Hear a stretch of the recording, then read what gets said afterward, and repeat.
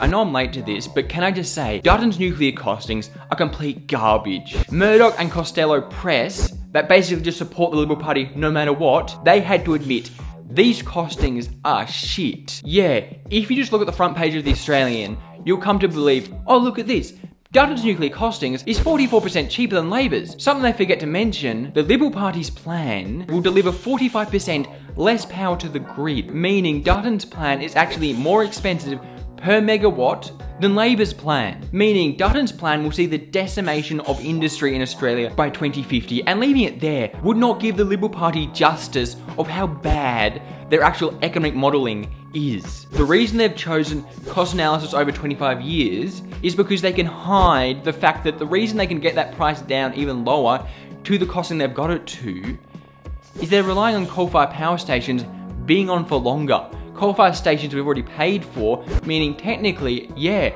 their plan is cheaper, but also misses the entire point of going to renewable energy, which is the planet is on fire. Dutton's plan would see 1.7 billion tons of CO2 in the atmosphere. That is around 4 years extra of just CO2 just being pumped into the atmosphere, and Dutton's entire plan hinges on the fact that these coal-fired power stations will actually stay online, where a bunch of people actually run them, saying we can't keep them open past 2038, and according to the ETU, the first nuclear plant, in the best case scenario, won't even get online until 2040 at the earliest. Meaning when Dutton's first plant is actually active, we'll have all our coal-fired power stations offline, unless he builds a bunch more, and also, just the logistics. We have to create an entire industry that did not exist before now in Australia, and also, it's only expected to see between 4% penetration into the energy grid by 2050.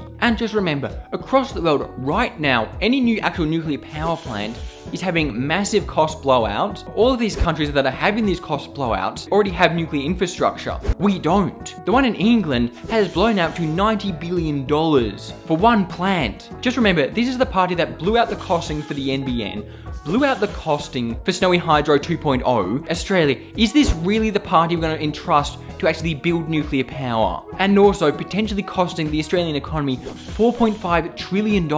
And also, Dutton is also fudging the numbers on how much that's going to cost to generate per megawatt. He says it's going to cost $30 per megawatt, when in actual fact it's going to cost $130 to $230 per megawatt, which will see power prices increase by $1,200. Like this video if you want to give Dutton the middle finger for his policy, because it is an absolute fantasy.